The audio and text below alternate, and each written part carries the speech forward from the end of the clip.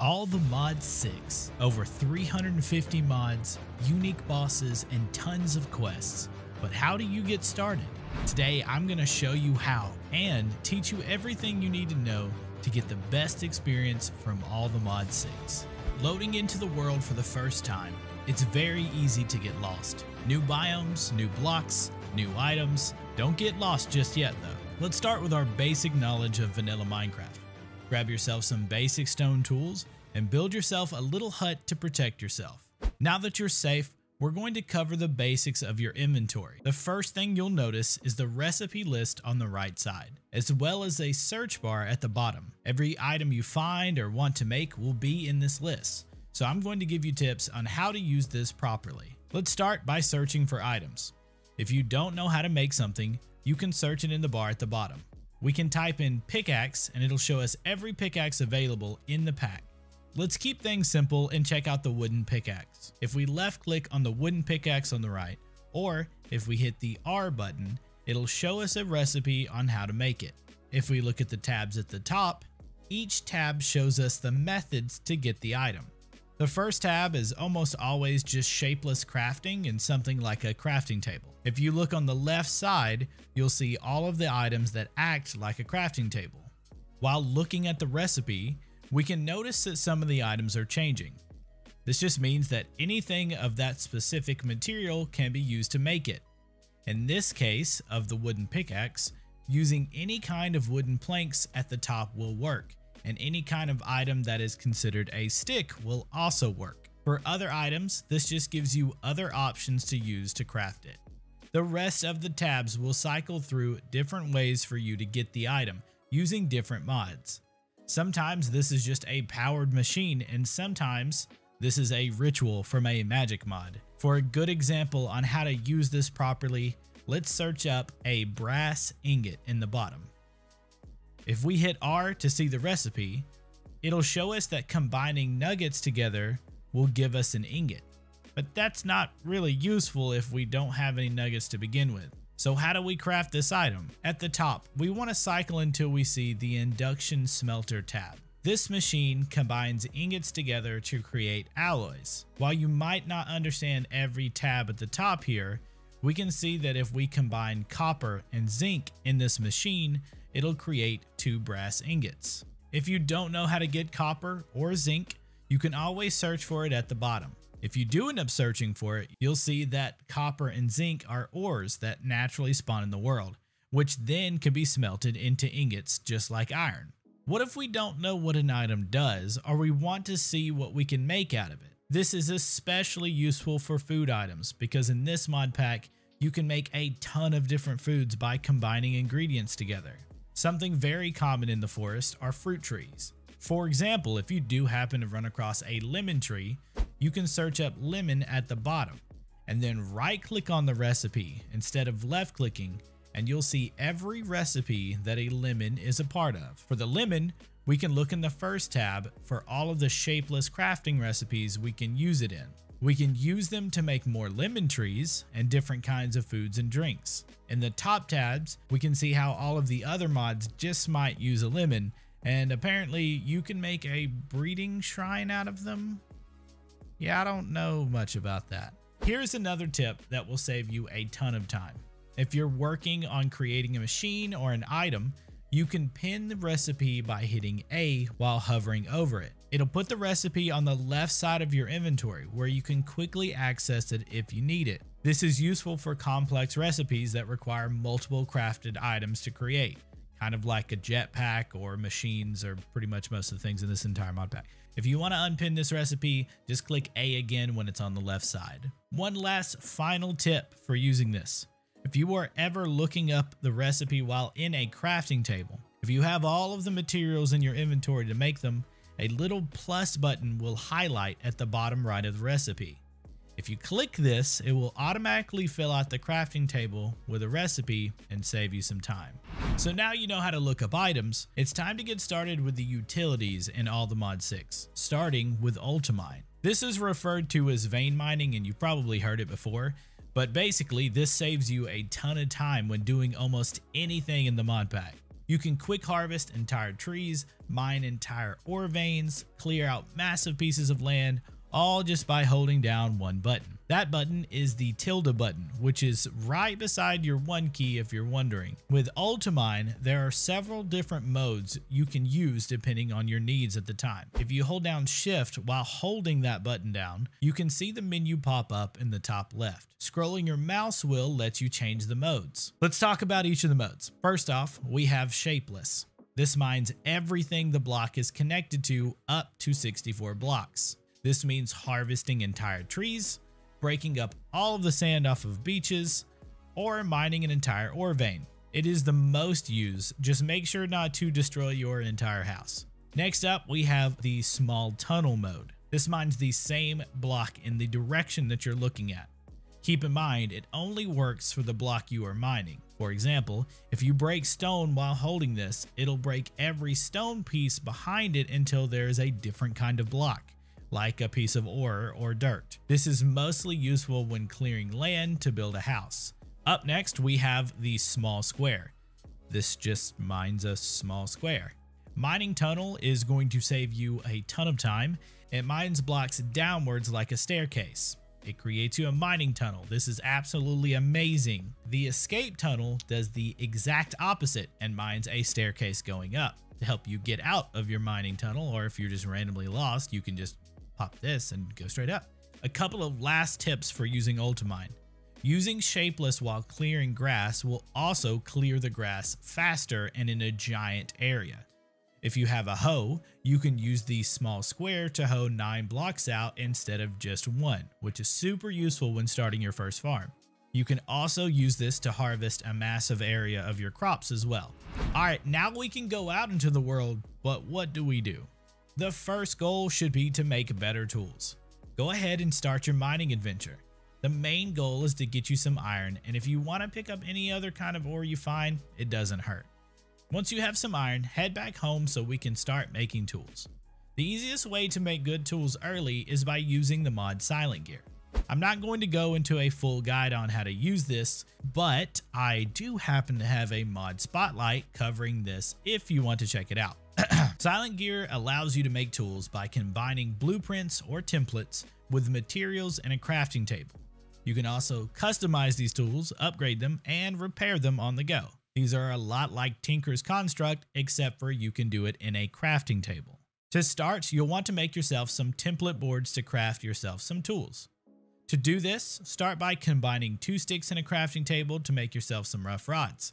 Combine this with a piece of cobblestone and you'll get yourself a knife. You want to use this as a weapon too, you can, it's pretty quick, it stabs things. But if you combine the knife with wood logs, you'll get template boards. So we're going to make ourselves a paxel template and a tool rod template. These templates are one-time use, so make sure to make yourself the blueprint versions later on when you want to make another tool. So for the paxel template, we want to put in 5 pieces of iron in the crafting table as well as the template, and this will give us a paxel head. We'll put 2 pieces of iron in with a tool rod template to make ourselves some iron tool rods. And then we want to combine the paxel head with the tool rod to create our first paxel. If you don't know what a paxel is, it's called the all-in-one tool because it combines a sword, shovel, axe, and a pickaxe together. There's no need to make all of the other tools now. You can use this same method for creating armor pieces. So you just craft armor templates and then combine them with iron in a crafting table to make yourselves pieces of gear. You'll get gear parts, so just put that back into the crafting table to get yourself the full armor piece. All of these Silent Gear items can be repaired and upgraded, and they also come with traits that add little special abilities to them. Like for example, iron is magnetic and will pull things to you like you're a magnet. To repair the tools and items, you need to make yourself a repair kit. Once you've made yourself a repair kit, you can combine the kit with materials in a crafting table, and then you'll take and combine the kit with the tool that you want to repair.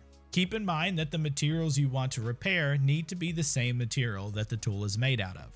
Now the tools and armor are all upgradable, and if you want to upgrade the tool, all you have to do is craft a new tool part with the new materials. Once you have the new tool part, just combine that with your old tool and voila, it'll even give you your old part back.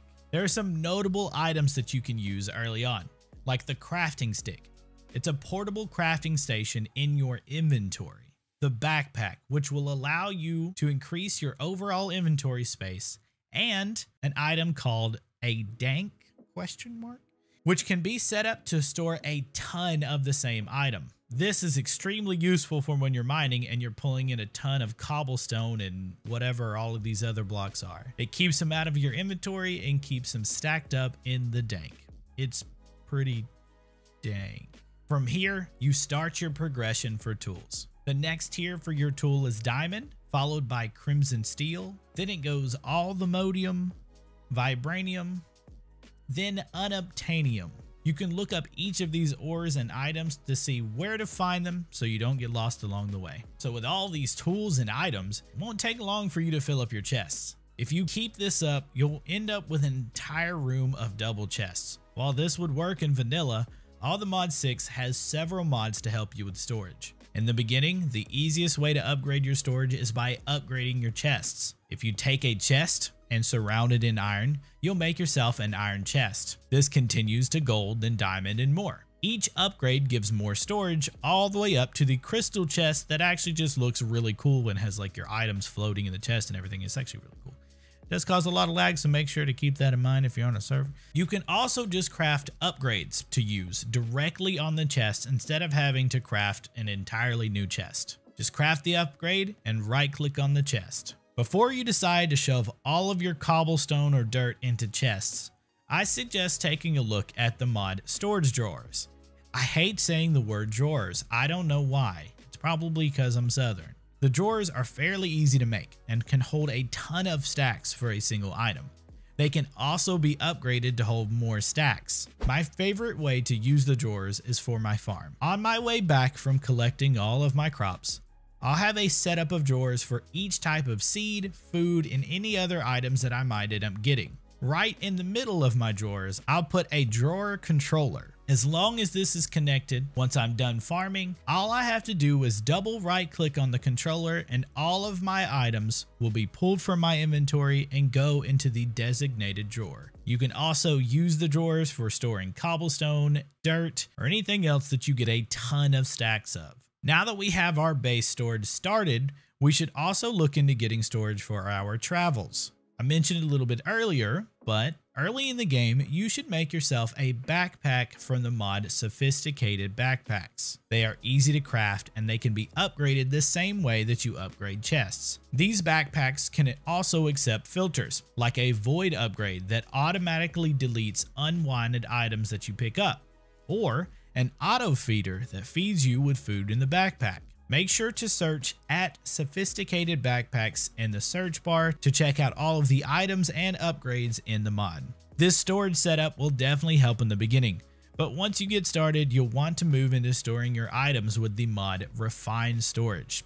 That can be a challenge for you in the future. Next up, we're going to talk about food. There are a ton of food items in the pack, so if you're a farmer or a chef, make sure to get all of the seeds using a market. It's very easy to make, and you can trade emeralds for seeds to your local merchant. In the early game, you'll probably run into plenty of fruit trees. If you right click on the fruit, you'll get one, and they'll regrow over time. With enough fruit, you can even make more fruit trees. Pro tip, my favorite quick meal is a fruit salad. All it takes is a cutting board and 2 fruits. Fruit salad, yummy yummy. In this pack, the more foods you eat that are different, the more hearts you'll get. So don't be picky. I'm going to be honest with you. There is one OP food in the beginning you can make that'll carry you for a very long time. Honey apples. It takes a honey block and a single apple, and it's broken. The easiest way to set up a farm for this is by starting by grabbing a candleberry seed from your market.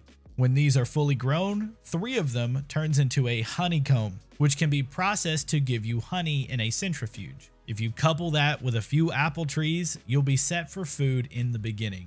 If you like to grow more than just food, make sure to check out Mystical Agriculture to grow all of the resources in the game, including diamonds. You can literally grow diamonds. All right, next up, we're going to be talking about getting ores and certain materials. There are tons of ores and materials in the game. If you're looking for a specific ore, The best way to find it is by searching it up in that search bar in JEI and see if it has a tab for ore generation. This will tell you the level that you'll most likely find the ore on, as well as what world it's in. Now, in the beginning, before you set up power, you will also want to upgrade your furnace. Thankfully, we have iron furnaces, which makes it where you can upgrade your furnaces the same exact way that you upgrade your chest and your backpack. Eventually, they can even replace the fuel slot with an item that accepts power, so it is totally worth making these and keeping them. You can also give it upgrades in the left slot, like a speed upgrade or an efficiency upgrade. But speaking of power, we're going to start by making a simple auto smelting setup to get you started in the beginning. Now, if you're not familiar with power in Minecraft, all it does is replace using fuel like coal with electricity. It's needed for a lot of items in the game, like farming machines or mining gadgets. The easiest way to get started is by making yourself a coal generator from RF tools. All it takes is 6 coal, 2 redstone torches, and a machine frame made from iron ingots, 2 gold nuggets, and 2 blue dye. If you need blue dye, you can just convert a couple of pieces of lapis to make it. Now, once you have your generator, go ahead and place it down. You can stick some coal inside and it'll begin to make power. On the left side, you can see the bar start to fill. Most generators have a small power storage bank, so we'll want to get that power out somehow so we can use it. Now, most experienced mod users will start looking for cables. I'm going to give you a secret. We now have a super simple way of transferring power with a mod called pipes, and that's a pipes with a Z. Pipes gives us 3 kinds of pipes that are all super easy to make. They can also be upgraded by crafting the pipe upgrades from the mod. They are amazing and super cheap to make, so make sure to use them. So let's start out by crafting ourselves the energy pipe, and make sure to get yourself a pipe wrench. You'll have to have the pipe wrench to tell the pipe where to pull from. Next up, we'll need to make us something that uses power. My goal for power usually in the beginning is to get a small renewable energy source set up, and that could be easily done by making a few wind generators from the mod mechanism generators. To make these, we'll need to make a specific machine first, called the metallurgic infuser. Search it up in the bottom, check out the recipe, and go ahead and make yourself one of these. Once you have the infuser, it's time to start hooking up our power. If you place the infuser right beside the coal generator, it'll automatically pull power from it. This is perfectly fine until we get our renewable energy from our windmill. So now that we have the infuser, let's take a look at the recipe for the wind generator. We'll need a few items from the infuser. I'll go ahead and skip you some steps. So grab yourself 5 pieces of iron and 5 pieces of redstone. Let's take a look in the infuser and place our redstone on the far left slot and the iron on the left slot. This will convert the iron into an infused alloy. So next up, grab yourself an osmium ingot and 2 pieces of redstone. We'll do the same exact thing here, but instead of putting the iron in the middle, we'll put our osmium ingot. The osmium ingot infused with redstone will give us a basic control circuit, and this is what we need for a wind generator. From here, going back to the recipe, go ahead and make yourself the 2 energy tablets, and you'll have all of the complicated items needed to make yourself a wind generator. Once we have a wind generator, let's make sure we place it outside in an open area. It won't work unless there is a direct view of the sky, and the higher that you place these, the more power that they'll generate. You place it down and pay attention to the front port. If you right click it, it'll tell you all of the information about the power that it's creating and everything. But we want to take a look at that front port. This is where you'll pump the power out with our energy pipe. Go ahead and place your energy pipe right in front of that port. And before you go any further, you want to take your pipe wrench and shift right click on the end of the pipe that's connected to the generator. You'll see that it changes the pipe and it tells it that's where it's going to extract from.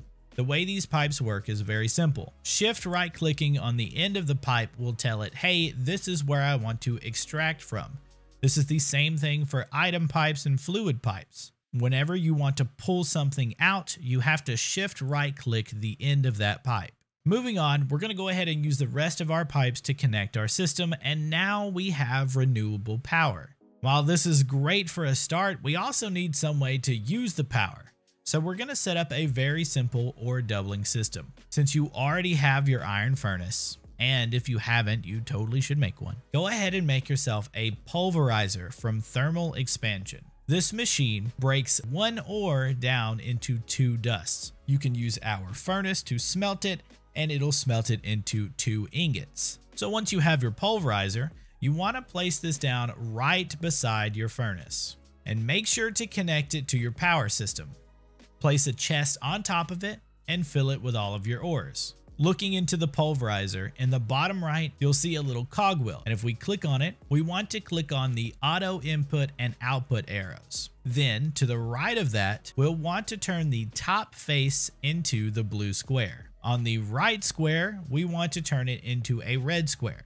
The blue means input and the red means output. So let's hop out of it and right click on our iron furnace. In the top left, we'll see a little cogwheel. We'll click on that. And we want to click those 2 arrows at the top, just like we did in our pulverizer. You'll change the left square to input and the top square to output. You'll put a chest on top of it, and now you have an auto smelting system. Every time you get back from your mining journey, just chuck your ores into the chest above the pulverizer, and over time, it'll smelt everything for you while doubling your ingot output. From here, you can check out the other mods for more ways to use your power system. You can set up auto farms with something like cyclic, or set up a powered storage system with refined storage. I 100% suggest on getting into refined storage eventually. Now, if you've made it this far in the video, you're probably wondering where you go next. The goal of the All the Mods mod pack is to have fun with a ton of mods, but there are quests that you can complete. If you open up your inventory and look in your top left, you can find the quest book as a button. There are a ton of quests for you to complete, all leading up to making an All the Mod star.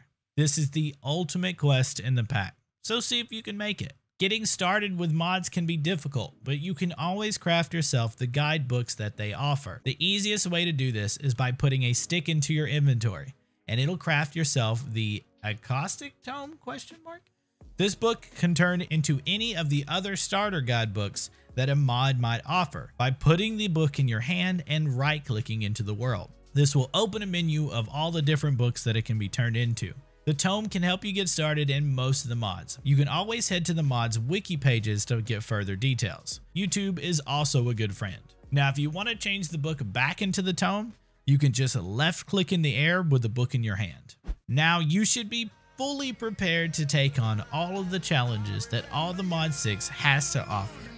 If you like this video, make sure to like and subscribe for more modded Minecraft guides.